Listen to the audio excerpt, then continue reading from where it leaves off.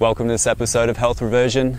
First and foremost, this is not a video about me selling creatine or asking you to jump on an affiliate link or anything like that. So just wanted to make that clear from the outset.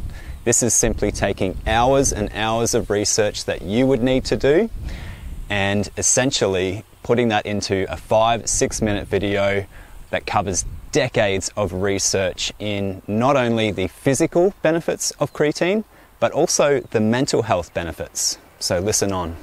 So here's what you need to know. Creatine is a very popular supplement that has been traditionally used in the fitness industry. It is made in the body, but only in very small amounts. So the best sources of creatine are meat and seafood. But also, if you're looking for an efficient way to get your creatine, you can look at supplementation. It's available at most supermarkets and it's reasonably inexpensive.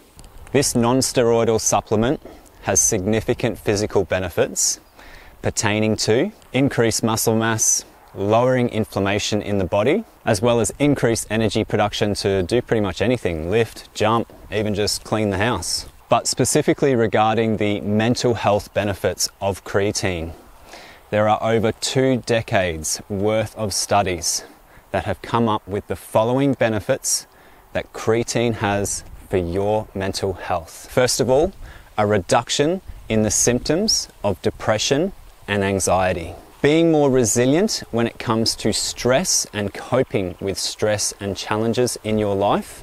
A decrease in inflammation in the brain, and also a simultaneous increase in the health of your mitochondria within the brain. The mitochondria are the energy production centers or engines, like a car, if you will. And when there are low levels of creatine in the body, the mitochondria don't work as efficiently as they can, but when you supplement, when you increase those stores of creatine, the mitochondria function a lot more optimally, and that's where the whole depression, anxiety, inflammation can be reduced.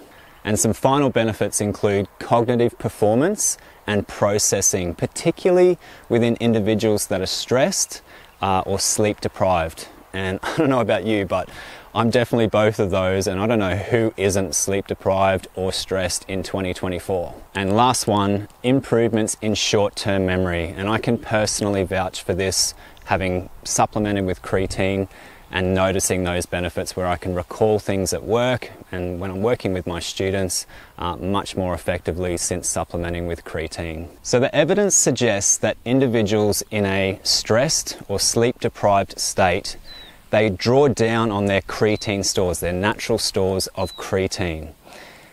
Now this has applications for people with anxiety, depression, PTSD, all kinds of trauma that people are suffering or realizing that they're suffering from. And because there's certain, let's call them nefarious agendas out there that are pushing plant-based diets and restricting animal foods or saying no to animal foods, these creatine stores in many people's bodies are getting severely depleted. So if you're vegan or if you're a vegetarian and you do not want to have red meat, you do not want to have seafood, that's okay. You can take the creatine in the supplement form.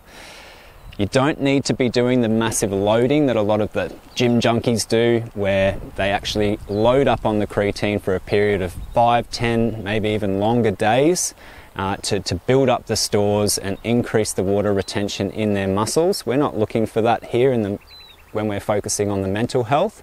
So just 5 grams a day could be something that you could start. And a noteworthy point here is that it does take a little bit of time for the body to recognize and build up those stores. So it's not going to be an instant, I'll take 5 grams of creatine, knock that back, and suddenly I can remember things and suddenly my depression goes away. It's going to take a little while for those stores to build up. So the suggestion here today is 5 grams per day, taken over at least a month, and then reassessing how you feel after that.